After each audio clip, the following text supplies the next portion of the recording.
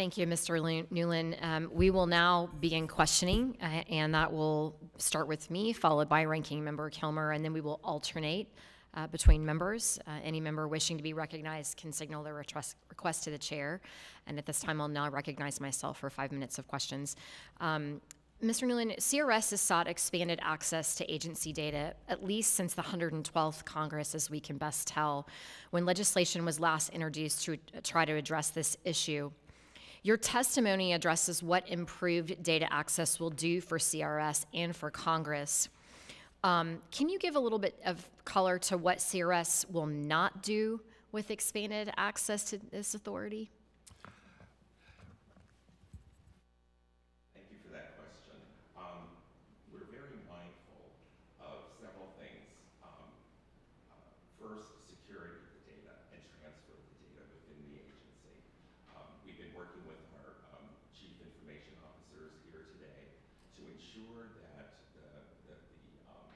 the data meets all the security standards of the Library of Congress, which are extremely stringent.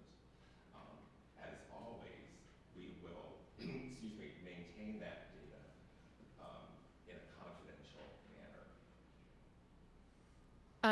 Can you address the potential concerns about expanded access leading to quote-unquote fishing expeditions that could be more politically charged requests from Congress?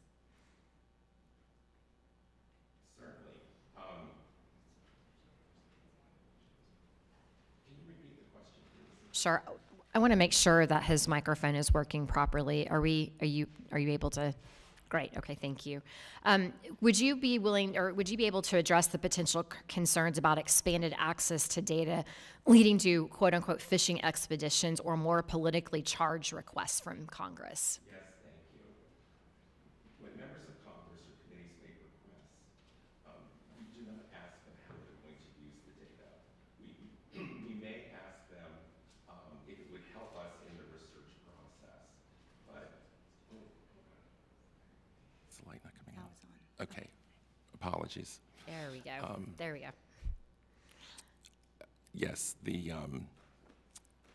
You said you were going to allow them to request the data without asking them what the data would be used for? And if we think it's important to know, then we'll ask for the research process. But generally that isn't necessary. But as with everything we do, it is always confidential, and we do not share the information with anyone outside of the service or the member or committee office. Thank you. At this time, I will recognize Ranking Member Kilmer for questions.